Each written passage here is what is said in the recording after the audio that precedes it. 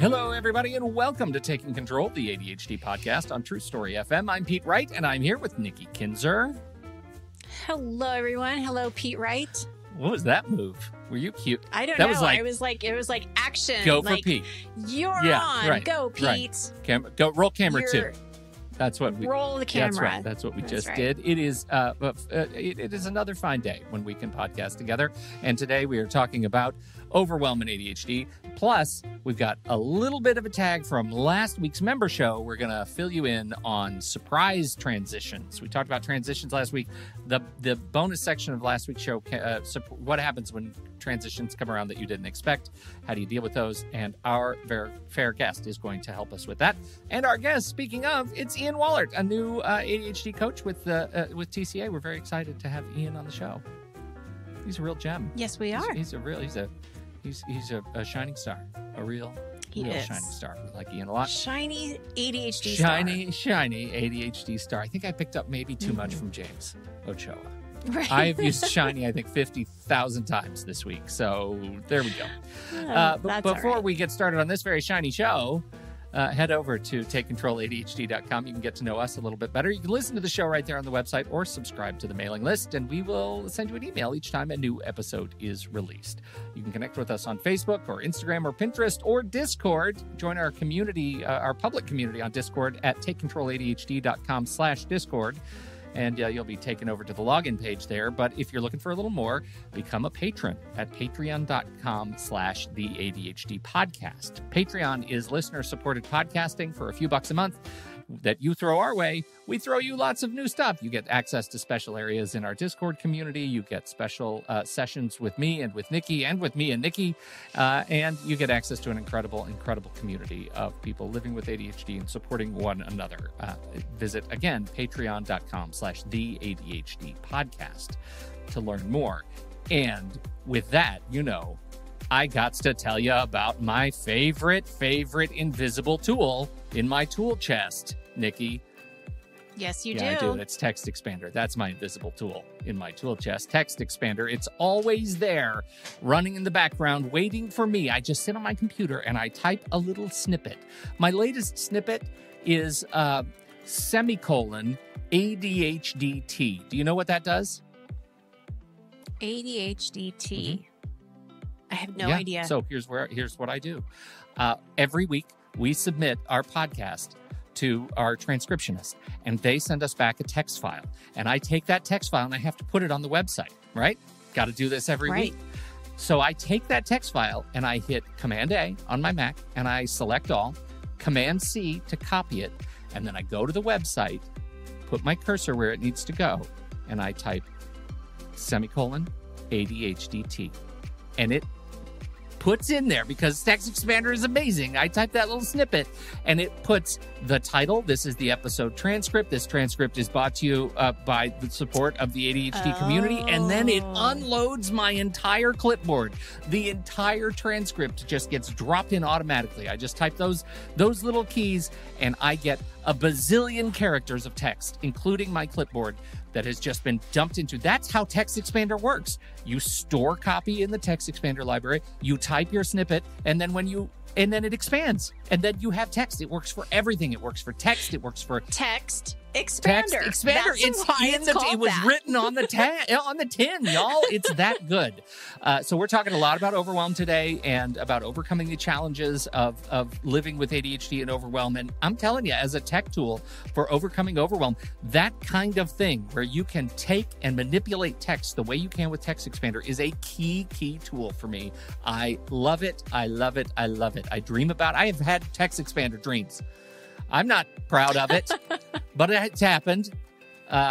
So you should check it out. Again, find it, store it, expand it, and share it if you're in a family or a business and you think, hey, you know what, we could reduce errors and be real consistent in what we do if we had our teams using Text Expander and copying, marketing copy or compliance copy, whatever you need to put in Text Expander, it will work. It is super, super easy. It is available on Windows and Mac and Chrome and iPhone and iPad. And for listeners of the ADHD podcast, you can get 20% off your first year of service if you visit takecontroladhd.com/textexpander. Now, that's on our website, takecontroladhd.com/textexpander, and it's going to redirect you to our page over at TextExpander's website where that code will be employed. So when you enter in your credentials to sign up, you will get that 20% off.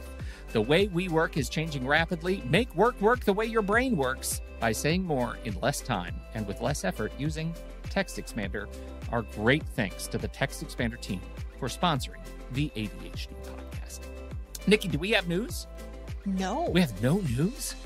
No, this is a news-free episode? No, it's a news-free episode. Oh Let's get to talking about Overwhelm. He's behind the velvet curtain. Let me go. All right. Ian.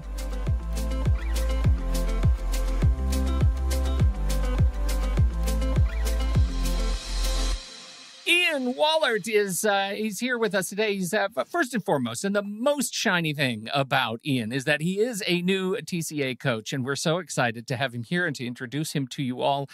He is a globe-trotting ADHD coach. He did his undergraduate at Oregon State University here in our fair state of Oregon, and then he went to Sydney to get, and that's not like Sydney, Oregon, right? There's no Sydney, Oregon. It was Sydney, Australia. He got his master's degree, and then just dove headlong into ADHD. Got his coaching certificate from ADCA, and is here with us, ready to go. Ian, welcome to the show.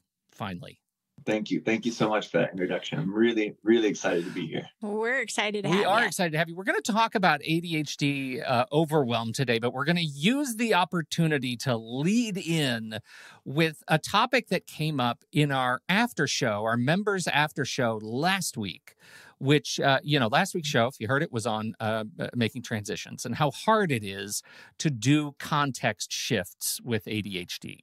And after the show, we started talking about transitions that are surprises, right? Not just like, oh, I know I'm going to have to leave work at 6 o'clock. It's, oh my goodness, something horrific has happened or some surprise has happened is changing my day. Nikki, you want to set that up and how that hit us today? Yeah. So it was a conversation after the show, and it was interesting because it never really came up in our conversation in the show about those transitions that we're not expecting. We talked about everything that we do expect. So it was an interesting perspective, and definitely something that I felt was important that we followed up on. And in Discord, there were a couple of questions that came up. One was, does medication help with transitions? And it was interesting because I did a little research on this, and they don't necessarily specifically say anything about transitions. When they talk about stimulants, what they say is that they are there to work by increasing dopamine levels in the brain. Dopamine is a neurotransmitter associated with motivation, pleasure, attention, and movement. For many people with ADHD, stimulant medications boost concentration and focus while reducing hyperactive and impulsive behaviors. But there's nothing necessarily about, they'll make transitions easier, right? They help us focus, which in some way that's that hyper focus that we were talking about and why it's so hard to pull away. So, I don't know if medication really helps with transitions specifically. It's hard to answer one way or the other because everybody has a different experience with medication. What I would say is I wouldn't rely on the medication to necessarily help with transitions, but look more towards the different, tools and strategies that we were talking about in the show to help, rather than really thinking that the medication is going to do anything, because we're not really sure. Well, I do think, you list all of the things that we know the medication helps with. And I feel like all of those things are the constituent elements that go into making a successful transition. So while we might not be making the case that a medication is specifically going to help you with context shift, if it's going to help you smooth out the transition because you are more motivated, you aren't dealing with fragmented attention as much, you aren't dealing with, all of those things go into being able to make smooth transitions. So I'll speak just for me. It's the same thing with anxiety medication. Like when my mood is flattened just a little bit, in and around, anxiety, depression, those sorts of things. It makes it easier for me to cope with surprises and not be completely, sandbagged by them. So I don't know. Ian, what do you think? Welcome to the show. Here's your first shot. Chime on What do you think? It's hard. I've had about 1,000 thoughts between the time we started until now. Transitions and medication. I think like you said, it is a really unique journey for each person, and the way in which the medication impacts them makes a big difference in the capacity to do things, right? So I feel that with some people, it does help them have less noise, less distractions in their brain, so they can choose what they're doing instead of being kind of driven by their ADHD, being able to take a little bit of control and say, look, this is what I want to do. And then now I'm going to stop doing that and I'm going to start doing something else. I feel like for some people, it really increases that capacity for them to do that. But yeah, like Nikki said, I think there's a lot of other ways to work on that scope and that clarity that's necessary beyond the medication, right? You still need to know what you're doing. What's the first step? And how much time you want to put into something. These are all thoughts that need to happen beyond the medication. Right. Well, and then another statement came that she said, I can roll with the unexpected transitions, but I have a hard time getting back to the original task. Which completely makes sense, because now you've been pulled away and, that getting started executive function is there, and it's hard to get back. And, just a couple of things I wanted to address with that is to reduce some of the friction of coming back to the task is to write down, where have you left off? What do you need, or where do you start again? If you can do it at that moment, that can be really helpful. But something else that I think is even more important is if something new comes up in your day and you're interrupted, adjust your expectations for the day. Maybe it's okay that you leave all of that other stuff and do it tomorrow. I think that sometimes we get into the mindset that, well, just because this new thing came in, we now have to do the new thing and we have to do everything else that was on our list too.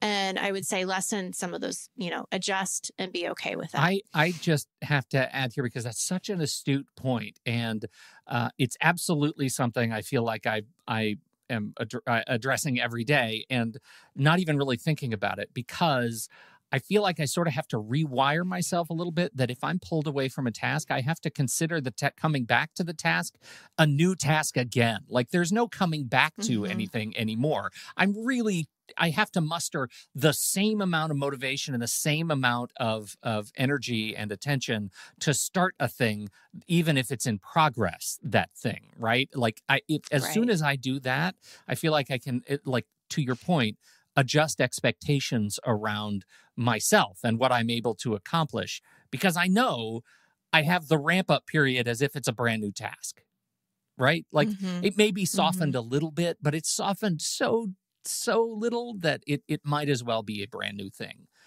for my attentional well. Yeah, great point, Pete. And it is starting a new task, right? Because we are constantly, even doing a task, there's multiple tasks inside. And I think that's part of that ADHD. We're doing a task like cleaning our room, right? When in fact, that's like a million things, right? This desk and where that thing on that desk goes, right? These are all little tasks, right? And the challenge is that we do group them. Oh, I'm going to clean my room in an hour. Well, actually, doing the task, managing what I'm going to do with these papers is going to take an hour, right? So the expectation is very clear. And I think initially putting these out into different segments really helps that capacity to switch back and forth versus focusing on the big goal, the big challenge. And to that point, Ian, I think this is where risk comes in for me. Again, speaking just for myself, sing it, community, if you feel this way. I find when I'm in the middle, let's say I'm in a task like cleaning my room that takes many steps. If another task comes on, or let's just say I've run out of time because I then have a meeting and I have to sit in that room in which I was cleaning and then hold that meeting. The risk is that because I know how much energy it's going to take to start cleaning my room again, I won't stop cleaning my room to focus on the meeting. that I will attempt in all foolishness to multitask, because that's what my brain tells me I have to do.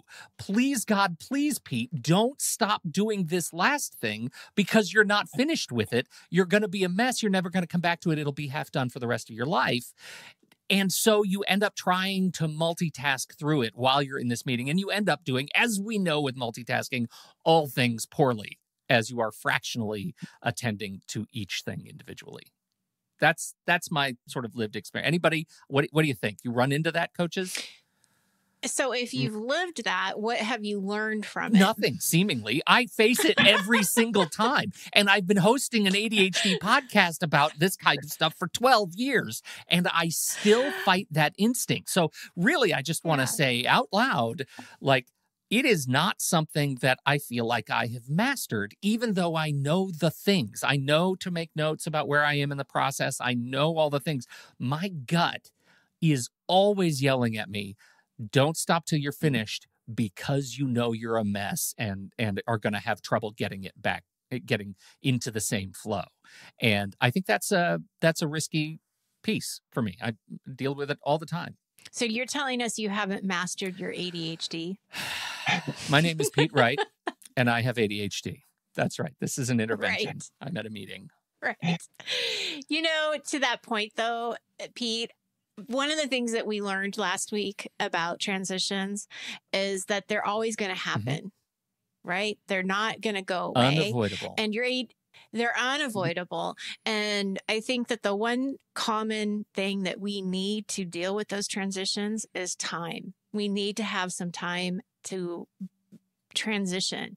And so I would say that to your experience, which I'm sure a lot of people experience the same thing, is that the awareness piece is a wonderful thing that you have, right? Because you know going into it that this is what you're thinking.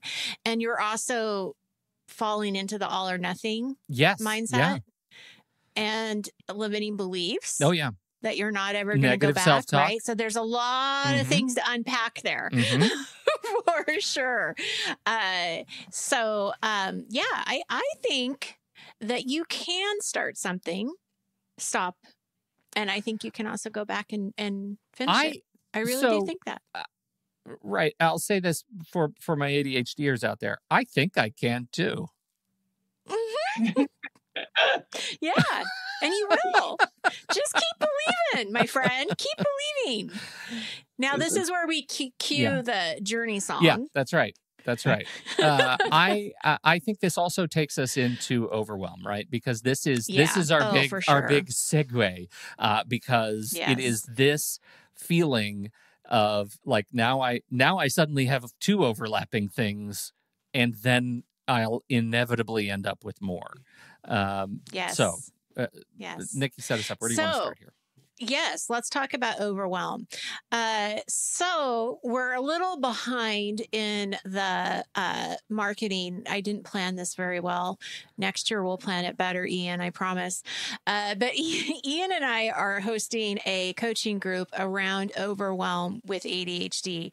And so we thought, it would be a great way to start talking about it on the show. And then Ian and I will be really prepared when we start doing that coaching group, right? So there's a couple of reasons we want to do this. But yeah, this is homework. But obviously Overwhelm is a word that comes often with clients that come to us to coaching, right? They sometimes they don't know specifically what they want to work on. They just know that everything is overwhelming. And from your perspective, Ian, I'm just really curious to know, like when you're working with clients, especially when you start working with clients, how do you break down that overwhelm with them? How do you unpack that? Yeah, great question. And you took so many times you guys have been talking, take the words right out of my brain. But such a high percentage, of people come with that feeling of overwhelm, right? And it is massively impactful. And they come and they say, I have overwhelm. Like I'm overwhelmed. I have all these things to do. Like I have a million things. I have too many things to do for the time I have available or the energy I have available, right? But I also hear people come and they have one task, right? They have one task and it's overwhelming. Yeah. Right? or there's noise and they're feeling overwhelmed, right? Or there's a family event and they feel overwhelmed. I want to just amplify what you just said, because I think it's incredibly important that it doesn't have to be the number of tasks that creates the feeling of overwhelm. It doesn't have to be overlapping tasks like we've been talking about. It could be the environment that is making that one task feel completely overwhelming. Absolutely. And to that point, we think that it's an action that we need to do to fix overwhelm. It is a feeling, right? It is not a amalgamation of tasks that have to be done that can just be done and the overwhelm goes away. It's a feeling, right? And that feeling is real. To quote Frozen, sorry, I have kids. And we need to respect those feelings of overwhelm, that feeling of I don't have enough energy to do this, or this is too much, or there's something stopping me. That is a great notification from our bodies, from ourselves, that something's not aligned, that's causing these feelings. So, like Pete said, it's not the number of things necessarily that you need to do. It is the context of the situation that's creating these feeling of overwhelm, right? And I look at this thing as a boulder, right? I mentioned this to Nikki before, that this is a massive boulder of overwhelm, and it stops us in our track. We have something to do, we have a feeling or a place we need to be, or a goal we're trying to achieve, and we run into this massive boulder, right? And this boulder is an amalgamation of tasks to do, of pain points, of emotions, right? And we run into this and we feel it, and then we avoid. We go left, we go right, we go on to social media, we go on to, we go in to do this thing we need to do for ages, and we end up unloading the dishwasher, doing something we hate, but it's better than what we're trying to do, right? And this is that feeling of overwhelm, of extreme avoidance, of not having energy to do what we're doing. So the reason I just wanted to highlight that before we get into overwhelm is because I don't necessarily approach it as, okay, what are we going to do about the task? It's what are the pebbles that come together to create this big boulder? What are the things about what you're trying to achieve that are causing this feeling of overwhelm, right? Because we can't do anything about that big boulder. But when we get down to the little pebbles, the little tasks, the things about those tasks, we have to email someone that we're nervous about the feedback, or we're late on something, or we don't have clarity about what we need to do, right? Or, whatever it is, it's related to family things, or to speaking to someone on the phone. These are the pebbles that are attached to these tasks that come together to create that feeling of overwhelm. Right? So your question was originally, how do I help people with overwhelm? How do I bring them back from overwhelm? Is we have to we have to be curious about what those pebbles are. Right? And then we need to create clarity, right? So we get curious about it, and then we create some clarity about them, about what it is we actually need to achieve. And then we create some intentional actions, right? That we're leading towards some meaningful impact. So before the intentional actions, you're looking at what's causing the feelings of overwhelm. So for example, give us an example of like a situation where someone might be overwhelmed. The holidays are coming up. Right. So what if, you have a client who is overwhelmed around these social gatherings? So would you ask and dig a little bit deeper around what the emotions are? Absolutely. That those first steps of curiosity and clarity are really the first things that go when we don't have excess energy. Right? We don't have, we're feeling overwhelmed. We're not like, oh, let's sit down and think about this, right? How does this make me feel? What is it? Is it, my mom always judging me, right? Or is it that my aunt is coming and, she's always making comments about my pasta? It could be simple things like this that make us avoid these situations. Or it gets so noisy in my house at holidays that I can't be there and I can't communicate because I'm overwhelmed by the stimulation, right? And that feeling of overwhelm, yes, it is making us difficult to prepare for the holidays, and we feel like it's taking us away from what we need to do. But first, we need to understand what it is that's activating this overwhelm. What are these pebbles that are stopping us from starting these tasks? Curiosity and clarity. I like that because it really does. it puts a name to it too, right? Because it's kind of like with anxiety. Sometimes I'll feel anxious, but I don't really know why. Like I don't know what the cause of it is. But then when I sit and I kind of really dig in and think about, okay, what could it be? It puts a name to it. So then it feels like I can actually do something about it. It's not so vague. It's like, okay, I get it. I see where it's coming from. Because even when you said my mother is going to be judging me like that, I was, oh, whoa, that could be real. Like that could be something there, right? Of feeling like someone is judging the way you host the holidays or what you do with your children or whatever. So that's interesting. So curiosity and clarity, two really important things. There's an interesting connection. I had the opportunity to interview a Buddhist teacher who, was just very, very wise and was introducing us to the concept of vipassana, right, as a meditative, practice for insight. And one of the things that they were teaching was specifically around this nature of curiosity. Like you have, the example was, you have your nose is itching. What happens if you don't reach up and scratch it? Like what happens if you don't take the scratch method and instead just ask yourself with all intention, look at that my nose is itching. I wonder what that's about. I wonder why it's itching. And it does not take very long for the itch to go away. That's the thing that's sort of magical about it. Like this curiosity reduces the impact of discomfort in this particular teaching. I've never made this connection with ADHD overwhelm, but I can absolutely see how approaching the pain parts of overwhelm with curiosity might reduce the emotional weight of those feelings. Yeah, it's interesting. But now my nose itches. So it did the opposite. We did it wrong. For me. No, we totally did it wrong. Yeah. Supplementing that curiosity is kind of what we do, and then you can do with someone else as well.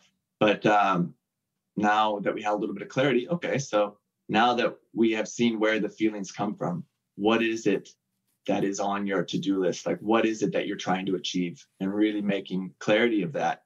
And, what are the first steps? Okay, so I'm going to do this, but then, I see where that pebble comes up. I see when I'm doing this process, when I show up, it's going to be after the first day, I'm going to get this feedback from this person, right? Mm-hmm. So this is the point where, the pain happens or whatever it is, right? The frustration happens. Okay, so what do you think we can do to support that space or to feel less anxious about that or reframe what they're saying? Mm-hmm. Mm-hmm. And, in that case, we can really prepare ourselves for these experiences so that they're not consuming us, for the whole time, so we can actually be present and enjoy what we're trying to do and not be overwhelmed. Yeah. I want to lean in a little bit on the extreme end of overwhelm, like approaching overwhelm from a coaching context and from an emotional context when you've already reached the point of, avoidance and shutdown, right? Where you are emotionally suddenly ill-equipped to break the pattern that you have gotten yourself into around feeling overwhelmed. What's your method for approaching that for folks? Yeah, usually a way that hits a bit of resistance. Actually, is to breathe.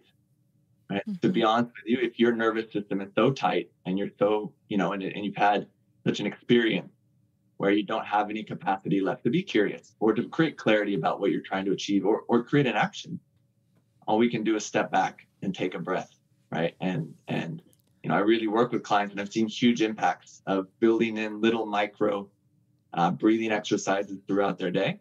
Mm-hmm. And not just responsive, but okay, you start your day, we find a breathing app that works for them, for example, and they just practice a bit of breathing. And then, they're going to go into work and they get overwhelmed at work. Okay, so before we go into the office, let's do a little breathing, right? And then at lunch, let's stop and take a few breaths and just give our nervous system a chance to reset, right? Because life doesn't stop, right? The demands don't stop, work doesn't stop, family doesn't stop, right? But we need to make intentional actions here to help calm our nervous system down, and then when we have a little bit of space it enables some room for that curiosity, for building in that clarity. So that tends to work pretty well with people. I love that. Well, and I can tell sometimes when I start a session with a client when we need to just do the breathing first, because you can see that, okay, they're really hyped up around this or whatever it is that they want to talk about, and doing that breathing to set the tone of the session can really make a big difference. I'm glad that you bring that up. And so much of what we talked about last week too, Pete, and the week before with James Ochoa was around that breathing and how important it is to help us recenter ourselves when we start to feel overwhelmed. Well, yeah. And again, it's not, I mean, I like the way you present it, Ian. It's that your nervous system is wound up. Like breathing is not just it's not a woo-woo thing, right? It's a thing that physiologically is going to help you approach the world in a different way, because again, you're going to break the pattern of tightening that you've gotten yourself into, which is only too natural, I think, for us. And that was something I was thinking about both of you as coaches, like the idea that somebody is coming to you and is totally relaxed and absolutely chill about what's on their plate is probably a little rare. Not real likely. No. It's about transitions, right? To bring people in transitions, and transitions create overwhelm because it changes the demand on your executive functions, right? The way in which you're functioning. And those can be a new job, a new child, a family event, or they can just be switching from an email to a phone call, right? Or speaking to someone you like speaking to someone you don't like, or, these are all transitions, right? They're all attention and purpose of your executive functions. So I want to go back to the person who has shut down, because I see that a lot with people, and it most likely has something to do with shame around whatever it is that they need to follow up on, right? So this is, let's say, that email that needs to be sent, or if you work on your own and the invoice that needs to be sent but is late, now you don't really know if you should send the invoice because now you feel like you aren't worthy of that invoice, whatever might happen, right?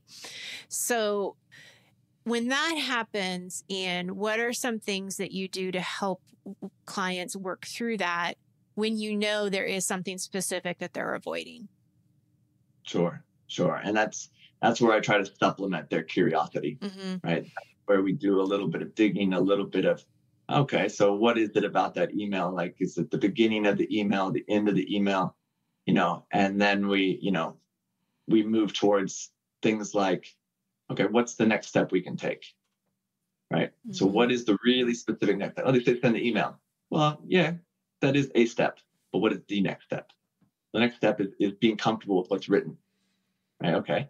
Because I feel like a perfectionist. Like I have to get it right. I look at it 10,000 times and it takes me a whole day and then I don't even send it, right?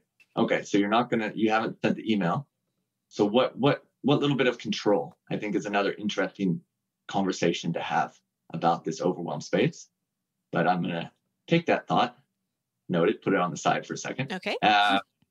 What is it, can we control in this situation, right? You have an issue or you have a challenge sending this email. Do you have any resources of anyone that you can send a draft to, right? How can we reframe the purpose of this email and write it as a draft? So I had this thought, what do you think? And send it in that kind of email. Or do you have a colleague that you say, what do you think about this email? Or something that really takes a small step that we can control to start making progress on this. It's not about sending that email. It's about getting a bit of momentum and a little bit more confidence in your capacity. And ideally, the next step would be a bit of a framework. Okay, because you have to send more than one email, right? It's not that you send this one email, you never have to send one again, right? So when these emails come up, what are we going to do? Right? How are we going to approach them? Because that anxiety is going to kick in until we feel more confident in them, right? So we need to build a relationship with someone that we can bounce back and forth emails with, or a different framework in which we write them in, or, or find a template to follow, right? So we need to get a bit of control so you don't feel that overwhelm as much. You have something to do. You have a movement to make. Right. I like how you're talking about kind of building that confidence, because I think, especially as coaches, when we're talking to our clients and we're asking those questions, a lot of times I see the client with that kind of aha moment of, wait a minute, okay, maybe it's not as bad as I think it's going to be. Maybe I am, thinking that I'm going to get fired, but that's not really going to be what happens, because I think they're, a lot of ADHDers are verbal processors. So when they're talking it through with someone else and being able to just talk it out and not just think about it, they do come to their own kind of realizations of, okay, this is where I can have some control and feel a little bit more confident about it. The control part, talk a little bit more about that. Yeah, the control one is an interesting one in it. And more interesting is the feeling of a lack of control. Right. And I think it can go hand in hand with the overwhelm. Right. I have too much to do. I have too many things. Like I can't control what this person is going to say to me, or this thing is going to happen. Right.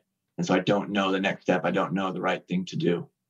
Right. And we lose control. And, it goes hand in hand with the concept of learned helplessness, right? Where we try things and we fail, or we just don't feel like we have any control over the situation. So we stop trying. Right. And then that's going to really activate avoidance. Right. When we don't feel like anything we're going to do is going to make this better. Yeah. Right? And we don't know what the next step is going to be. And so,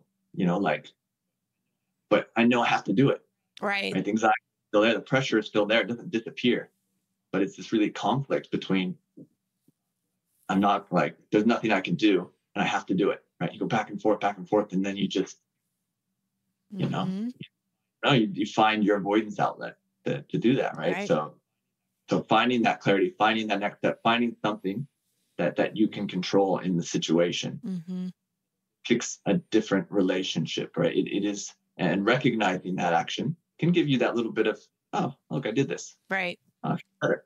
Like, oh, look at that. Okay, I can do this. Then what's the next step? Okay, I can do this. The big scary thing still might be there, but we're getting closer, right? And as we get closer to that boulder, it gets smaller and smaller. You've seen those optical illusions, right? Where it's a thing, and then you get closer. Or is it the other way? It looks small. That's a bad example. It works. The closer you get to it, you realize it's just like a coat hanging in the closet. Right. It's not a monster. Right. Right. We can do something about this. Yeah. When we're far away, it looks like a big scary thing. It looks like a big scary thing. Yeah. Can you guys reflect for me just briefly on managing overwhelm of interpersonal relationships? And specifically, it can be challenging, I think, and with ADHD to feel like you're able to manage a group of close friendships, right? That maintaining the communication, the activity, the relationship in itself is become overwhelming, or becomes an overwhelming set of tasks. And yet we also know that having relationships is key to emotional, psychological health. How do you balance those things when someone comes in and says, I just don't have room for more than, one or two close friends? In spite of people wanting to be my friend, I don't have room. I have to shut them out and risk hurting people. It is an interesting one. And my bridge goes back to curiosity, where, what is it that you want? Like, what does the individual want? Right. What of this feeling is people pleasing? Right? What is this feeling that I'm only valuable if I meet everyone else's needs? What is it from other people's pressure that's not even pressure, but their interest even in you is activating this, versus what kind of relationships do you want? Where do you get value from the relationships? And how do you create clarity on what you want to be bringing to these relationships? Right? And being able to map this out so that it's not, again, a big boulder of, they have this and I have this and that, right? How do we kind of suss this out a little bit so that we can be making kind of educating actions, intentional action about these relationships, and not just reactive. Does that make sense? Yeah. And I definitely think I agree with, finding out like, where's the people pleasing coming? Like, do you feel obligated, and also where do you have space and time for these kinds of relationships? And I think, we were talking about this in our GPS group, about me being an introvert. And the conversation came up where we had a neighborhood gathering out in our cul-de-sac, and Pete, my husband very well. He loves those things. He'll go and talk to anybody, anytime, for however long they want to talk. But this happened to be on a Sunday afternoon, and I was not in that space, and I did not have the energy to talk to them. And I really wanted to just stay home and do what I was doing. And for me, it was okay to save that. Like I felt like I was doing something that was good for me, even if it was at the expense of maybe connecting with these neighbors. Right. So I think when it comes to relationships, friendships especially are a two-way street. The communication needs to go both ways. And if you feel like you're always reaching out and no one, that person isn't reaching back out, then maybe it isn't the right friendship.